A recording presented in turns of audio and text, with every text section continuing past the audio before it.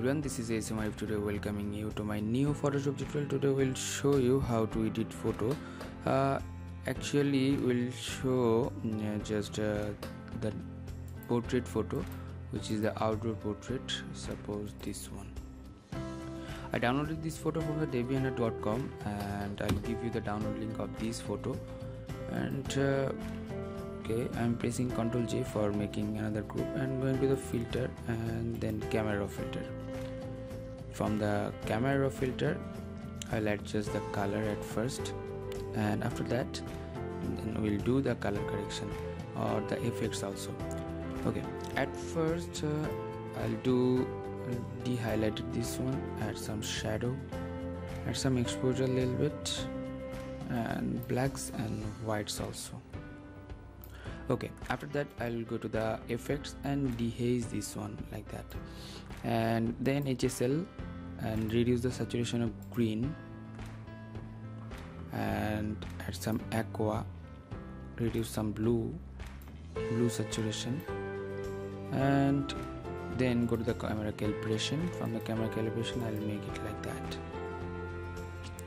and green like that, and this one is good, and reduce the saturation, primary red color saturation, and from the HSL reduce the red luminance and add some red saturation and add some the saturation of orange, and green luminance I'll reduce like that, and blue and aqua also. From the basic panel I'll reduce the vibrance a little bit, add some clarity, and on the filter temperature and tint I'll make it cool. Okay, and hit the OK button. After that go to the filter, actually go to the adjustment layer and color lookup. From the color lookup I'll make it horror blue color, or this one is good, the Fuji film, and reduce the opacity of the filter, and selecting these two things, making it group, making it merge. After making it merge, go to the filter again and Google Nik Collection Color Effects Pro 4.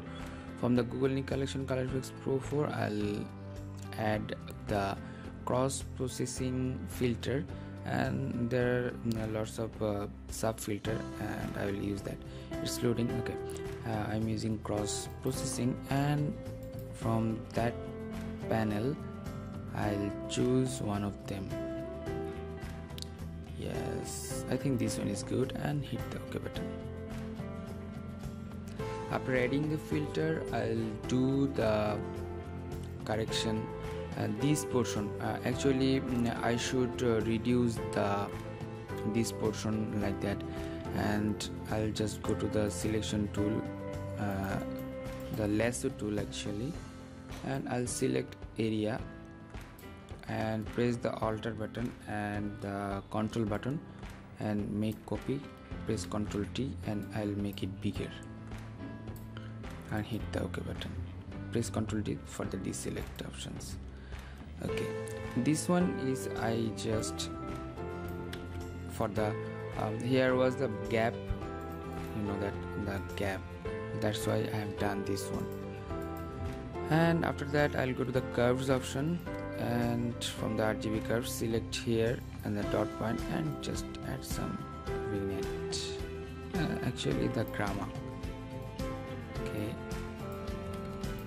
making it group, making it merge, and then going to the filter again and camera filter again. After camera filter I'll add some amount of sharpening and luminance also, noise reducer luminance, and hit the hit the OK button, go to the HSL again and desaturate the green actually, and aqua also. Okay, and camera calibration, primary blue color, primary red color like that, and hit the OK button. Okay, you'll get an amazing photo. This one is our unedited photo. After that you will get this type of photo, and one thing is that I'll add light over there. That's why I'm taking a blank layer and going to the filter and place file and place embedded. From the file and place embedded, I'll just adding this filter, this light actually, and making it bigger, and just okay, and hit the OK button. After making that, I'm going to the filter and go to the blur and Gaussian blur little bit. Okay, Gaussian blur, I'll make it blur. You'll get extra effect on it. That's why I'm just making group, making it merge. After making it merge, I'll go to the filter and Google Nik Collection Color Effects Pro 4 again, and I will add another filter for that option. I added light and last portion. That's why for the neutralize or affect the light, I'll add another effect over there, a soft effect. Yeah, this one, and hit the OK button. Okay, it's loading and just getting the effect from the Google Nik Collection Color Effects Pro 4, and yes, we got the photo. And after that, again I'll go to the curves and select the curves here and here and add some drama. Okay, that's nice. Okay, let's see what was the previous photo and the previous one, which is non-edited photo, and after edit this one you will get this type of photo. Okay, thank you so much. Thanks for watching my video tutorial. If you have any kind of question or query, please do comment on my video comment section. Don't forget to subscribe and share with your friend, and until the next video, I am ASM Arif signing out, and bye bye.